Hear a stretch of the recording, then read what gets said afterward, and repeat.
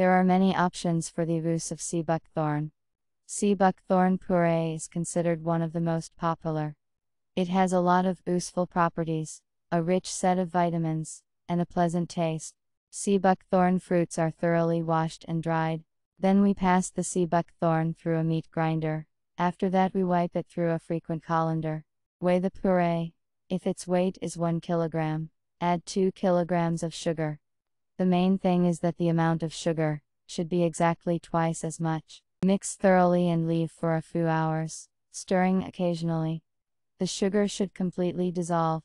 The finished puree can be stored in jars, under a lid at room temperature. Bon appétit!